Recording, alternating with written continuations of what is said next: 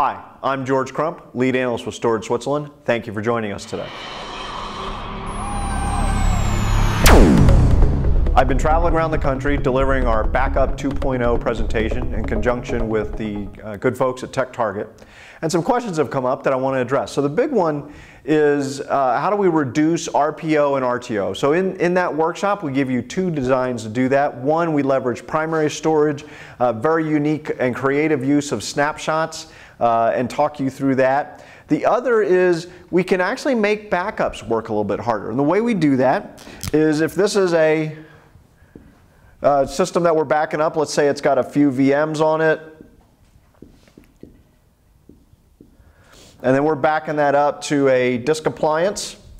That disk appliance could be running software, and there's several in the market now. We'll talk about the different software in the workshop, but there's several in the market now that as I'm doing these backups, they essentially store this virtual machine in a native format, or they have the ability to quickly convert it to a native format. And what that allows me to do is when if I have a corrupt VM or something like that, I can instantiate that VM's data store right there on the backup appliance. Okay?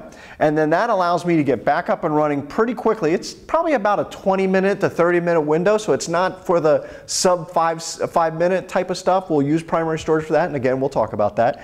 But it's really for that 20 to 30-minute window, and we'll talk about some of the pros and cons in doing that. And one of the things we'll talk about a lot is if I'm going to start running VMs off of my backup storage, what does that backup storage have to look like?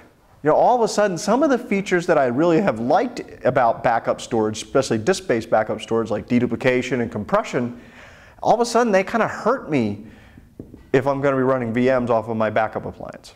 So we'll talk about some of the pros and cons in that as well. And I think that's one of the key things with this workshop. It's very vendor neutral. I can give a talk on the pros and cons of the different concepts in the data protection market, and you can walk away from that workshop with some actionable things that you can do probably the next day without spending a lot of money and maybe some cases no money, and really improve your ability to protect data.